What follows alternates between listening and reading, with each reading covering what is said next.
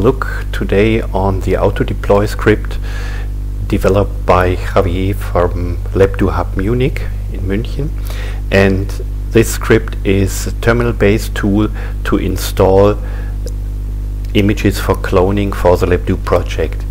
You start it by double-click, and first step is to select the target disk where you want to store the image to and where you have to remove data from. Typically it's SDA, the first main drive. Next step is to select the disk drive where you take the source, the images from.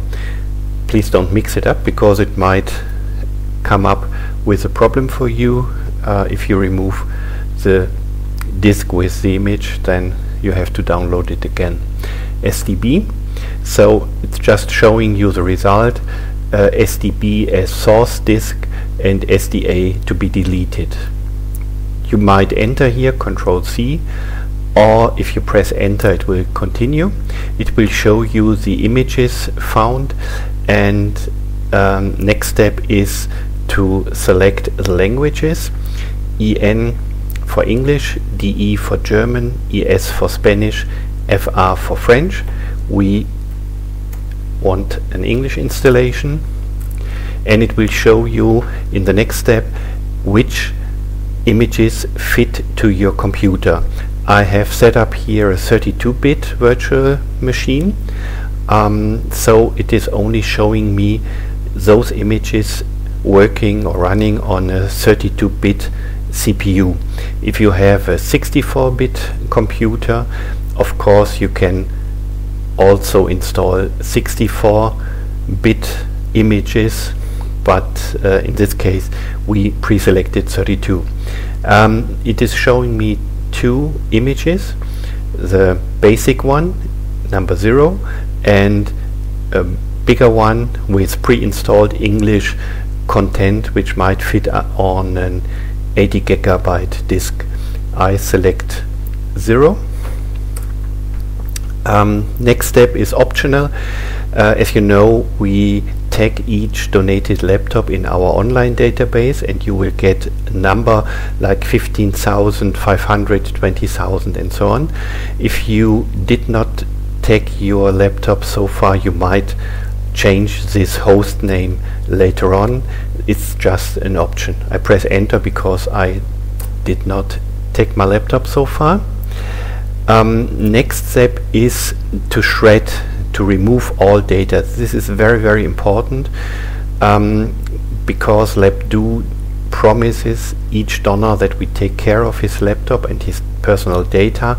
We remove it by writing 3-time random data to each disk drive, and now it is asking you, because sometimes there are good reasons, like we get donations by certified companies which removed all data from a disk drive, then we don't have to do it a second time.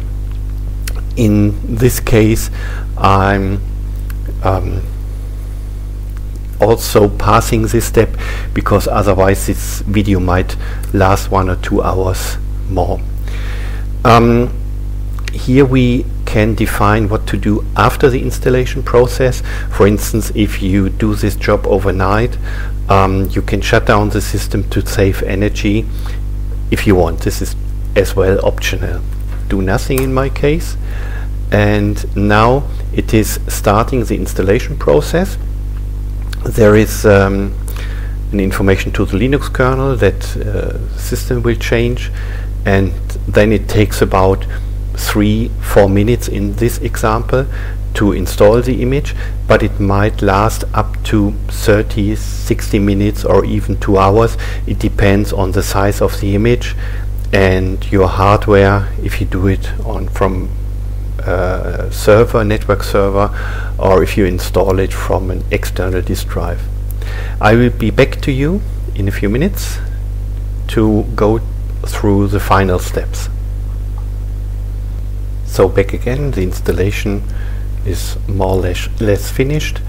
Few seconds to go, and after restoring the image to this laptop, there will be a check of the file system if any mistakes can be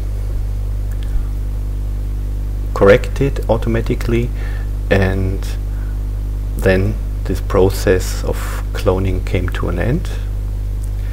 The partitions will be adapted to the size of the local disk. The file system is checked.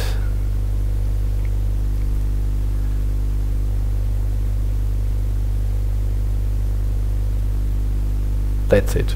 Now just press enter to finish this program. If you want, this is just optional, you can open gparted and have a look on the disk drive. It should look like this. The complete disk drive is used. Here you can see the space occupied by the program and data of the cloned image, and now you can shut down the system and enjoy the educational solution of Labdoo.org and bring it to a school or to children. Thank you.